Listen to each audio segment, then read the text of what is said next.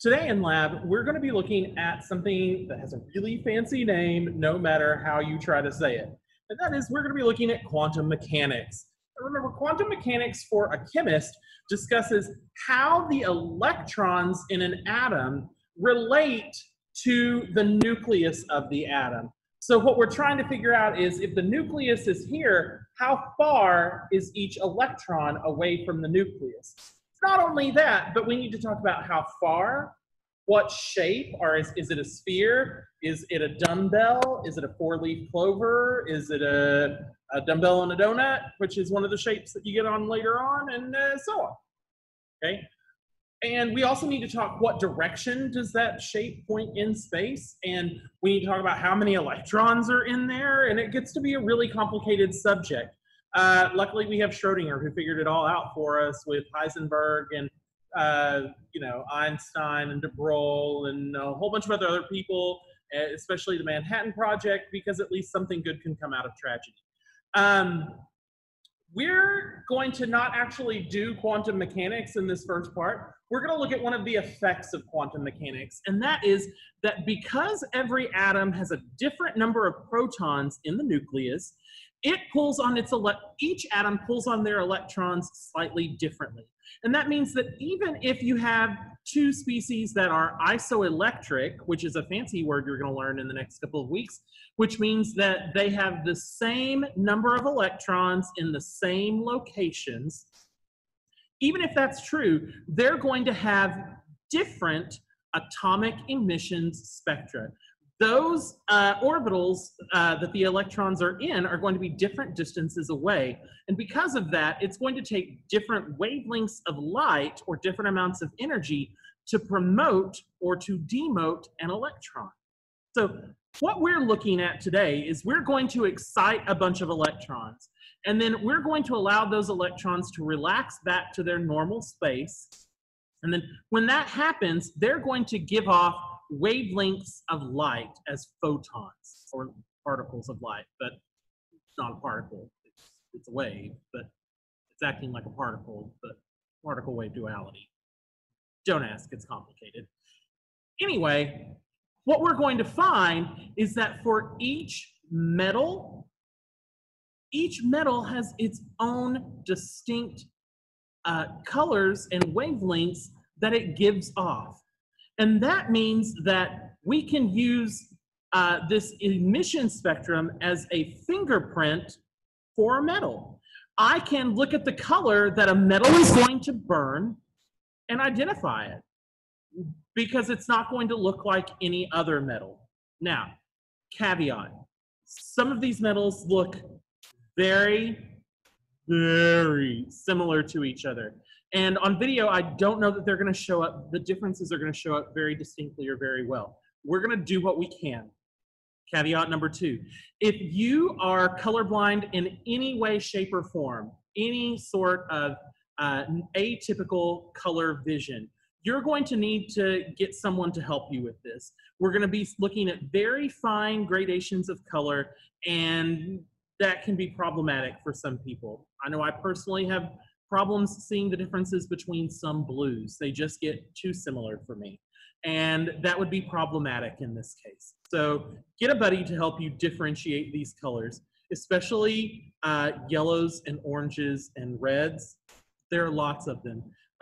And especially blues and purples. There are several of those that are going to be kind of hard to tell the difference between. Okay? Now, the way that we're going to do this is the good old-fashioned way of playing with fire. Now, we're talking about metals, but remember that a metal by itself, you can't just like go outside and light your car on fire. Like, that's not going to work. You can't just light a spoon on fire, okay? So what we've actually done is we're going to take salts, okay, of some metals. So here I have a barium salt. Now, barium salts are incredibly dangerous. Barium itself, cobalt, copper, really any of the heavy metals are incredibly dangerous. So it's really good that we're doing this online, okay? And what we're going to do is they're all paired with a chloride ion. That's important. Chloride ions don't have any relaxation wavelengths in the visible range. So all the color that we're going to see is going to be coming as a result of the metal itself. Second, I can't just light a salt on fire. I mean, you can't just light table salt on fire, and that's essentially what this is. So we need something called an accelerant, or a fuel, or an ignition source.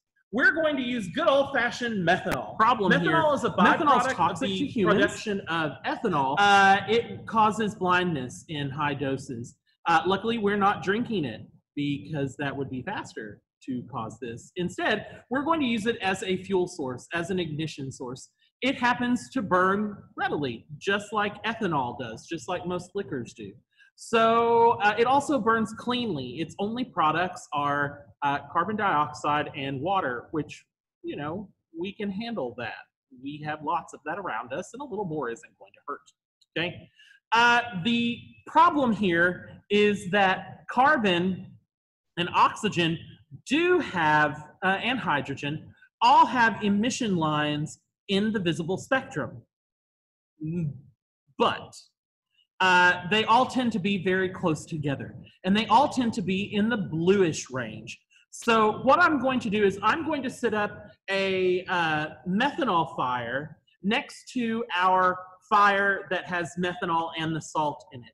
Anything that looks like the methanol fire, you need to ignore in the salt fire. It's going to be this blue tinge. Think of it as the same color blue that comes out when we use a Bunsen burner, because it is. Remember, Bunsen burners are burning natural gas, which are carbon, hydrogen, oxygen, nitrogen, and a little bit of sulfur containing compounds, and methanol is carbon, hydrogen, and oxygen. So the fires are going to look very, very similar to each other because nitrogen and sulfur have very few lines in the visible spectrum as well. So I can't see this in the light. So the way we're going to do this is I'm going to set up a series of evaporating dishes that have ethanol and our salt compounds in them. And I'm going to burn them one at a time and show you each individually. We'll also include a series of pictures if you have a hard time or you lose track. I will announce what compound or what metal we're burning, and then at the end, I'm going to give you the opportunity to identify 2 unknown compounds from their flame spectrum. Now, safety. We're going to have a Bunsen burner by our side to do our ignition. We're going to have a watch glass, a large watch glass, available to snuff out fires. We have a fire extinguisher on hand very quickly, and Dr. Seal has agreed to stand by with the fire extinguisher should I set myself on fire. Okay? We're also going to use a pair of crucible tongs to move these things around because fire's hot. I don't want to use my hands to do that with. Okay? So we're going to turn off the lights. We're going to start the fires. You sit back and start making your observations. Now, the kinds of observations that you're going to make are not just color, but what the fires look like. Some of them sparkle. Some of them whoosh with great big flames. Some of them, the color only appears at the very edges of the fire. So be very descriptive. Be very proactive in making great, amazing observations, not just, it was red. Okay? Don't tell me it was red. Tell me it was vermilion. Tell me it was scarlet. Tell me it was rose-colored, but that it also burned brightly. It took a while to take hold of the burn. It sputtered out easily, whatever else. Make very good observations here because it's not just the color that's important sometimes. Now, again, we're going to turn off the lights and let's start the show. So, as you can see, I've got my crucible tongs and my damping device ready at a moment's notice. You'll also notice that I've got my fire source ready. And I would tilt my screen so that you could see the fire extinguisher, but we can look at that. Okay? It's right here, and he's got it pointed at me. It's not fun. There it is. Okay. Now, I'm going to start by showing you just a methanol fire by itself. So, there's our methanol fire. Now, look, that is extremely similar to this fire, isn't it? These fires are a whole lot alike, and that's because they contain the same components. Carbon, hydrogen, oxygen. This one has a little bit of sulfur and nitrogen in it. This one doesn't, okay? Now, let's bring in our first sample. I'm gonna scooch this over. Remember, ignore everything that looks like this. In our first sample, we're going to have a barium salt. Now, barium's highly toxic, so I'm gonna light this and step away, okay? But I am going to give you ample time.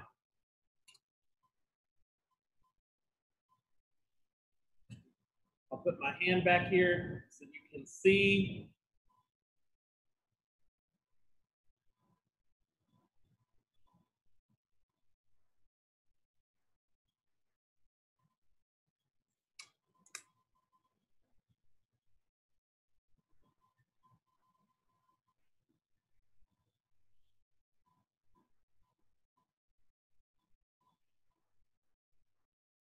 Okay, to put this fire out, we're gonna use a damper. We're not gonna blow it out or anything stupid like that.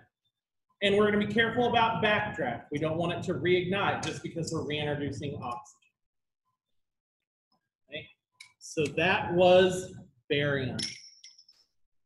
Next, we're going to use calcium. Now, the problem with calcium compounds is that they tend to pull water towards themselves. They're considered hygroscopic. So we've got to prepare this one fresh.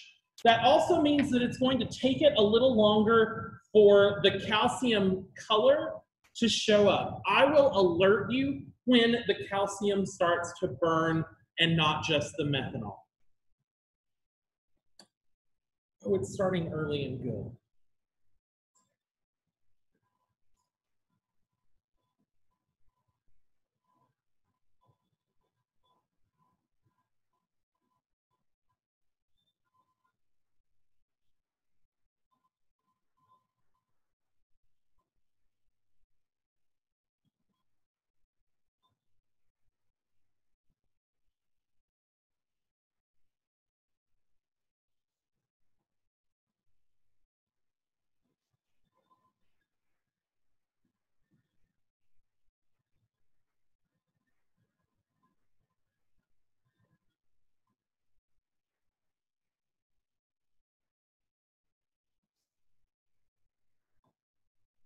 Okay.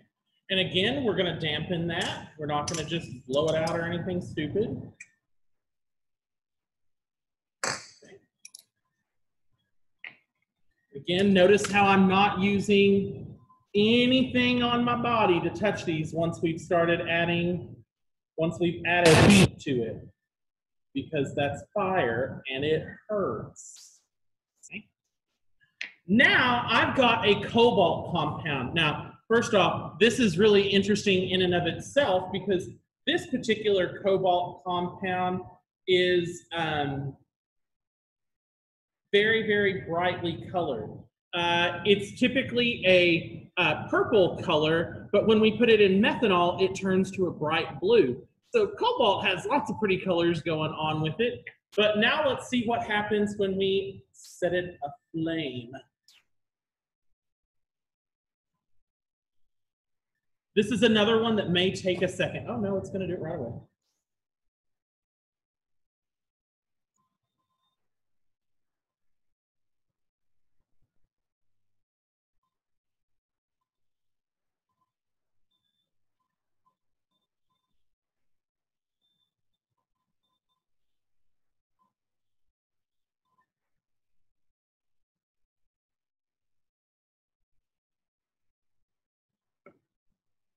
I don't know if you can see this very well, but it looks kind of like a sparkler. The little embers of it are very, very sharp and distinct whenever you get really in close to look at it. So it looks almost like a sparkler is going off instead of just a normal fire.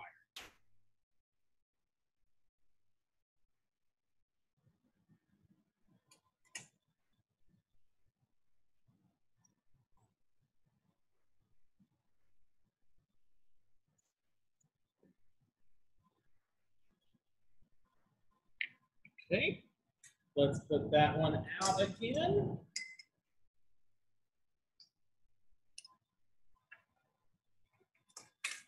There's another interesting one that comes in here, and that is our copper compound. Look at it. It's a very interesting lime green, kind of yellow browny color in the water itself. Copper compounds tend to be green. Think of patina that you see on like the Statue of Liberty or on rusted copper. They also tend to be very brilliant blue or very, very bright green. So there's quite a variety of copper complex colors out there. Let's see, however, what it's going to do in the fire. Oh, we've run out of methanol on our methanol fire, so that you know what to ignore. Okay, so there's our methanol fire, and there's our copper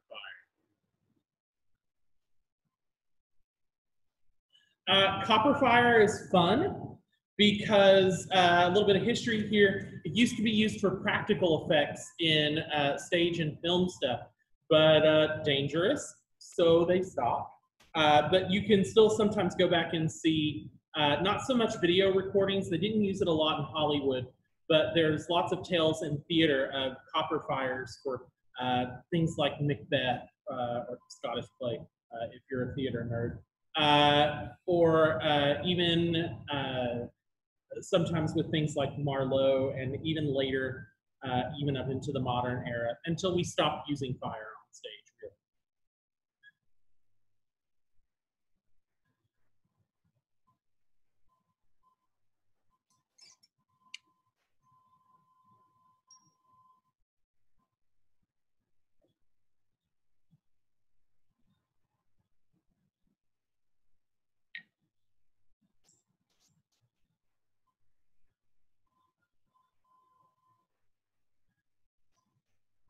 Okay. Let's turn that one out.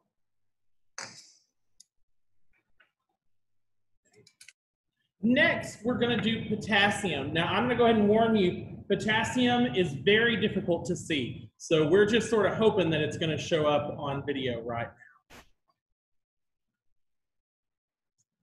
now. The nifty thing about a potassium fire is that if you're in person, it's actually two colors.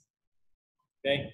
There is this orangey yellow color that you see sort of at the edges of the fire.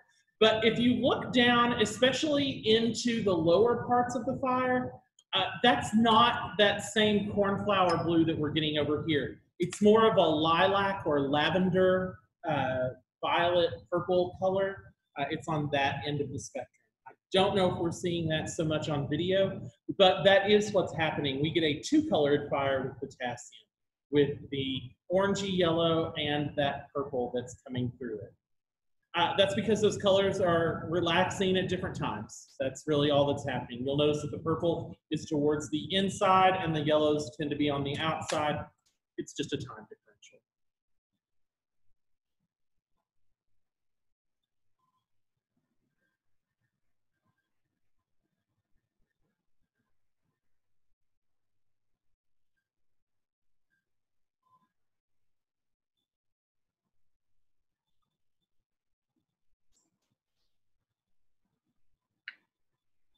Okay.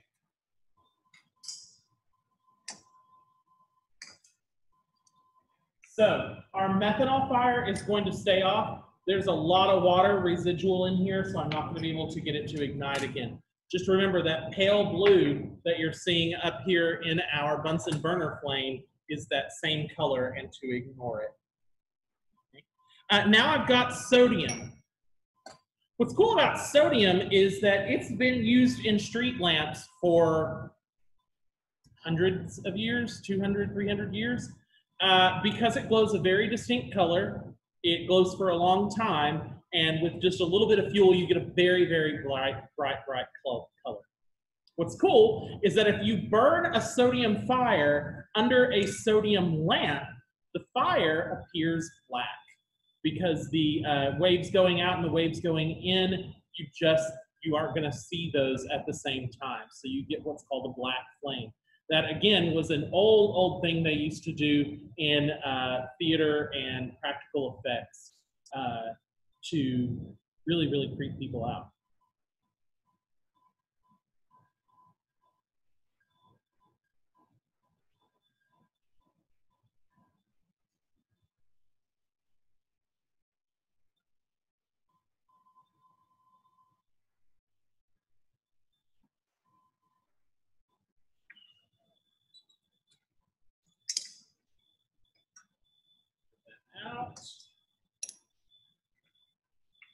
Now, our last sample before we do our unknowns is another pretty dangerous ion. It's strontium.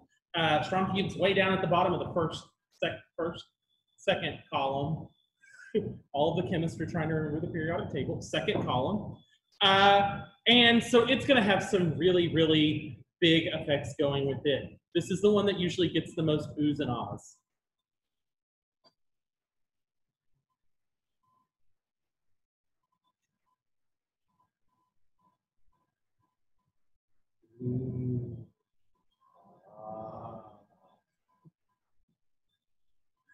This is another one of these fires that's had some historical significance.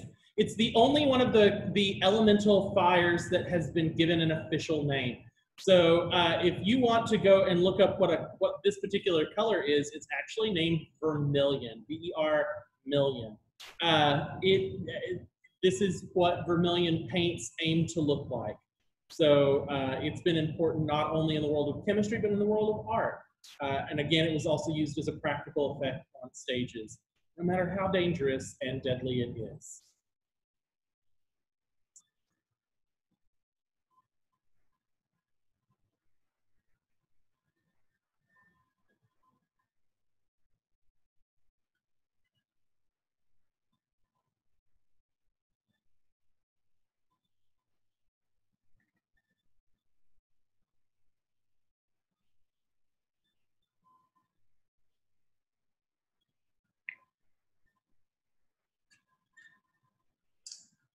Okay.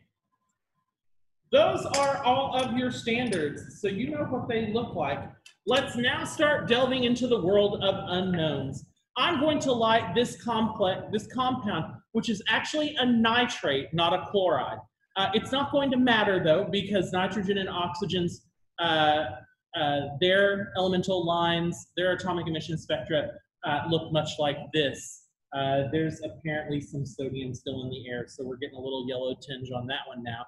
But that blue flame, so we're not going to really we're not going to do any major corrections here. But I want you to tell me which metal is acting as a cation to this nitrate compound.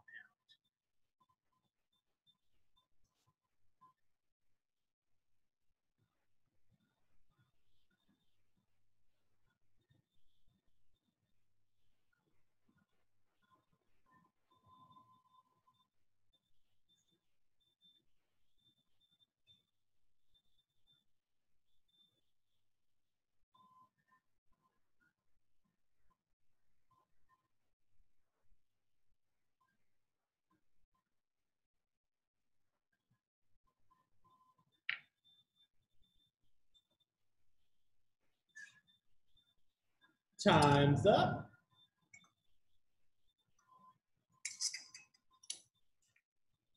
And let's look at one more unknown. Again, this is a nitrate, and I want you to tell me what the cation, the metallic cation is for this nitrate compound.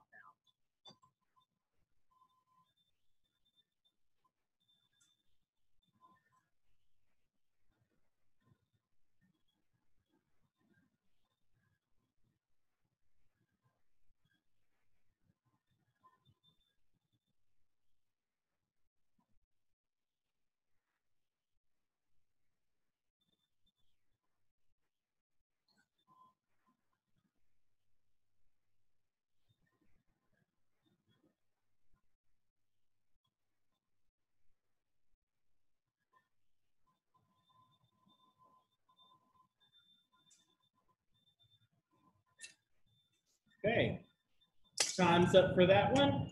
And now let's go back to your professor with more details and some more of the paperwork on this.